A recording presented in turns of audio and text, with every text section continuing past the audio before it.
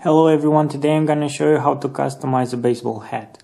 All you need for this project are a pair of scissors, a pencil, a needle, and some threads. And obviously the hat you want to customize.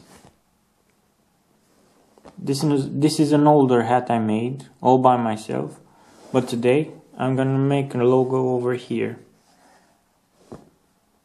Should be fun. I don't know how long it will take, but I'm expecting half a day of work. So let's start. First thing to do is draw your design. The second step is to start stitching on the design. The stitch should be back and forth and as close as possible.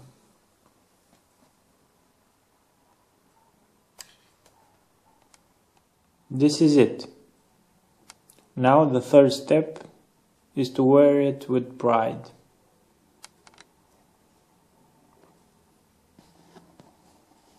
It took a half day of work, as I said, but depending on the design, it could take longer or less than a half day.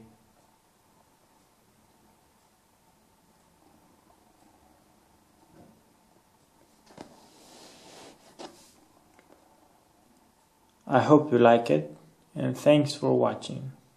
Bye bye.